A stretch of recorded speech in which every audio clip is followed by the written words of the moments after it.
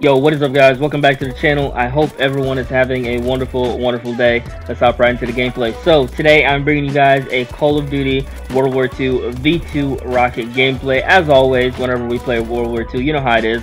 And yeah, I kind of cut this one up a little bit just to make it go a little bit faster. So you guys should see me getting the V2 rocket here probably in the next 30 seconds. The last little bit I let play out, but I'm going to talk while the gameplay goes on. Alright, quick thing I wanted to talk about was the state of Call of Duty World War II right now in 2021, and it's crazy, man. Like, I just want to talk about the amount of people that are running requisitions still. Like, it's crazy. I understand that, you know, some people need that little buffer, I guess, to get streaks, but it is just insane. You guys will see it towards the end of this game, the amount of requisition streaks that get called in. There goes the V2 rocket, and man, look at this. Look how I died. This guy was just spraying. I think he had 1,000,000 bullets. Look at that.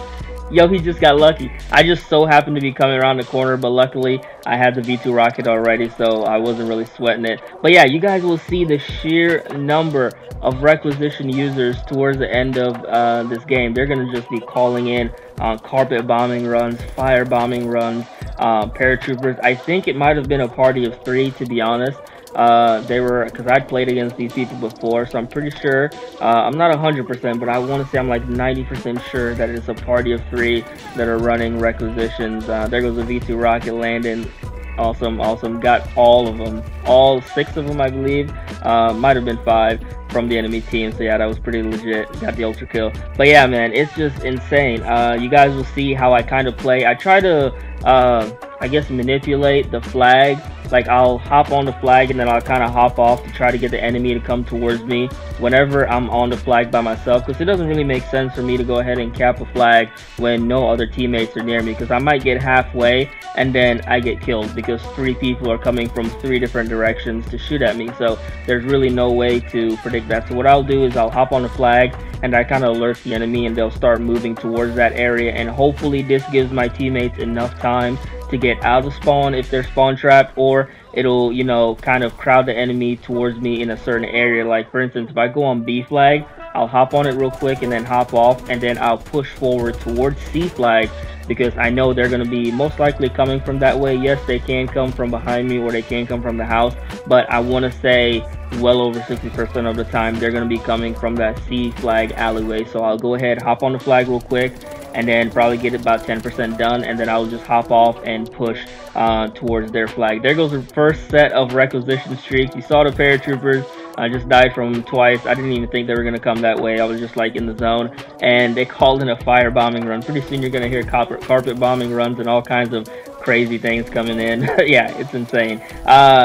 Yeah, back to the flags. The same thing I'll do with A flag. I rarely jump on A flag on this map just because I don't run flak jacket that often. So if I sit on A flag, I'm gonna get grenaded, I'm gonna get C4'd, whatever you want to call it. It's gonna kill me. Any kind of big explosion is going to kill me when I'm sitting on A flag. So the main flags that I try to cap on this map are C and B flag. You'll see me play the B flag location like I'm doing right now. See, I hopped on the flag and then I was gonna push and go towards C because I know they would be pushing that area, but the paratrooper ended up getting me, so I wasn't able to, you know, complete my plan. But yeah, it is a 3-man party. You can see they have the same clan tags right there when I looked at the scoreboard. The game right after this, I'm playing against, I believe, another set of requisition users and all that. Like I said, it is what it is. But that game, I just wanted to show off, not really show off, but kind of explain how I play the, I guess, the manipulation of the flags kind of deal. That one kind of shows it a lot more. I don't normally jump on the flags if I'm there alone. I know I've said it before, I'm just reiterating. I just don't, you know. I wait for teammates to come close enough to me, and then if teammates are on the flag, I don't really care about getting the points from capping a flag, because I'll get the points from, you know, going on longer streaks. So what I will do is try to protect my teammates if they're on the flag. So you guys will definitely see it in the next game after this.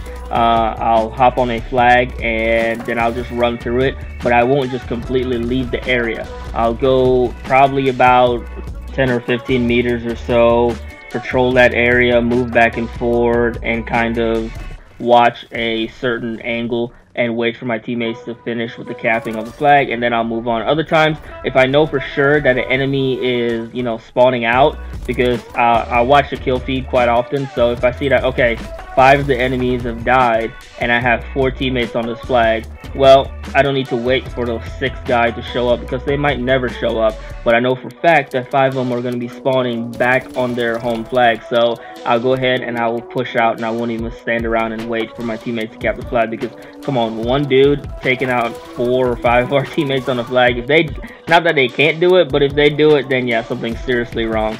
So just want to kind of explain that kind of play style that I have. I don't play like that often, but I do it whenever I'm going up against people that are, I guess for lack of a better term, they're being annoying. So I will play like that. So right here, you see me cap the home flag right off rip. I hop on a turret, and then I kind of patrol. You see, it should cut here soon. You're going to see me patrol the middle. So I go to the middle and I try to patrol that. The reason why I'm patrolling the middle is just try to get my teammates like, listen guys, B flag is open, you can hop on it, I'm patrolling the mid. You can, if you're paying attention to the kill feed, you see how many people that have died, so go ahead and just stay on that flag. And this is basically what I do. I saw the sniper, I'm like, alright, I just need to stay mid, and you know, we can just keep protecting A and B. But yeah, times when teammates like this, they try to hop on C flag, then it just messes everything up and the enemy ends up getting A, and then I have to backtrack all the way back over and try to cap our home base again. But by the time I try to do that, the enemy is already going to B flag, so it messes up the entire flow. I don't understand why teammates try to triple cap. It doesn't help, it doesn't make any sense. But yeah, you guys, just wanted to explain kind of a little bit the play style that I was going for in these 2 videos. But I'm going to hop off here. I know this was a little bit longer commentary than normal. Yeah, I really do hope you guys enjoy the rest of the gameplay. I'll have music and all that in the background, and I will catch you guys in the next upload. Hopefully it's Black Ops 3, so I'll try to upload that tomorrow or the next day. So yeah, catch you guys later. Peace out.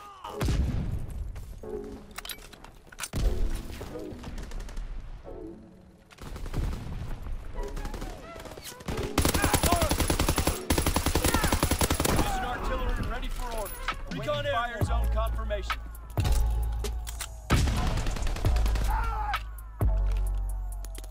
They're capturing Charlie. Recon flight concluded.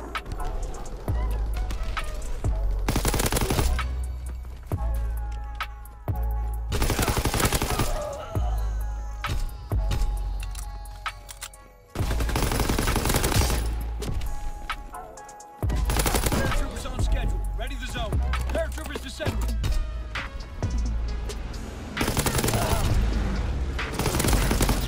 Whoa! How are you not dead?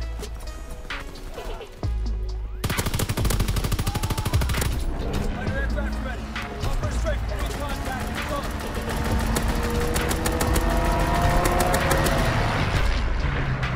Lost C.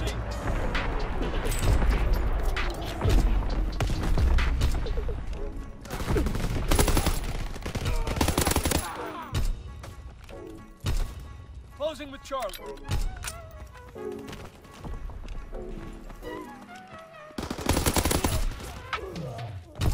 Securing Charlie. They're capturing Baker.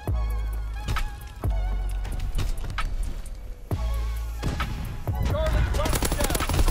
Baker's lost. Recon aircraft awaiting orders.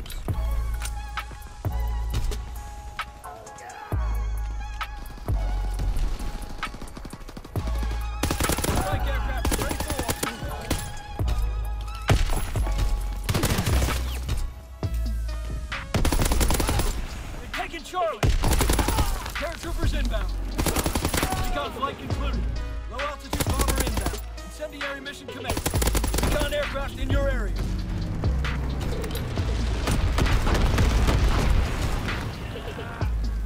Momentum. Enemy control data. Strike aircraft ready for orders. Recon airborne. Fighter pilot inbound. Strafing the target.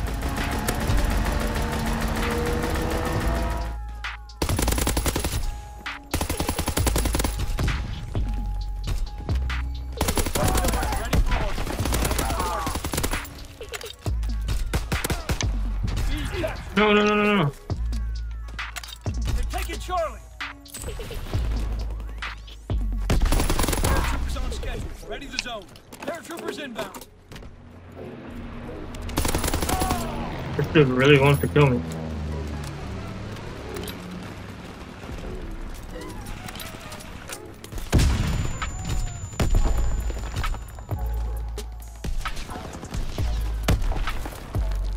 They're taking Baker.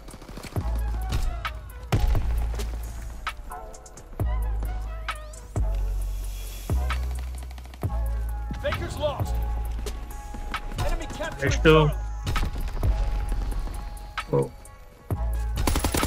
Of course.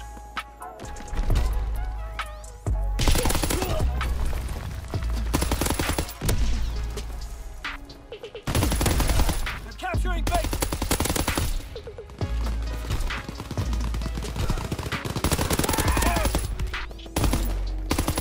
Recon aircraft in your area.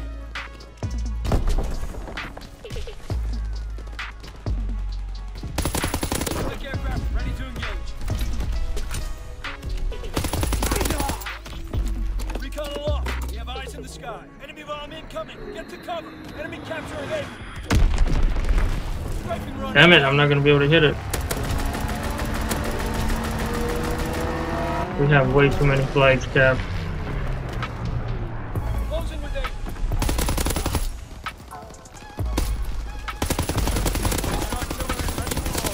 Recon flight is loot. Confirmation. We hold A.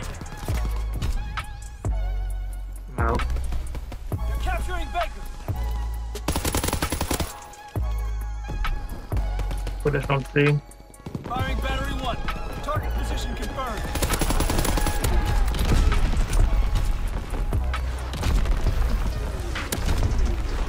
There we go. Oh man, dang it. Paratroopers en route. Mark the zone. Oh, we hit 80. Let's go. It's ours. Dang, dude, that would have definitely been the Hunter bomb if we weren't capping the flag so crazy. Yo, this was nice earlier.